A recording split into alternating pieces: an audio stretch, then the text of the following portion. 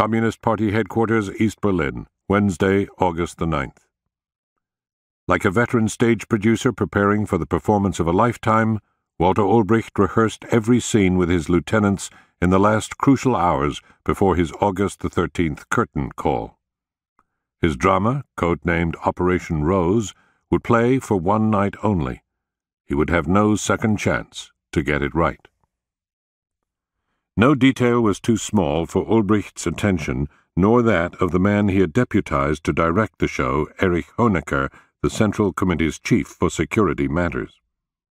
At age 48, Honecker had two qualities that had recommended him: unquestioned loyalty and unmatched organizational capability.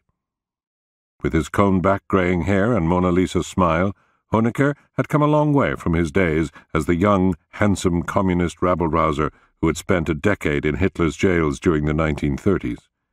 He knew his operation could catapult him past rivals to become the front-runner for Ulbricht's eventual succession. It also could save German socialism. Failure would cost him his career, and perhaps his country.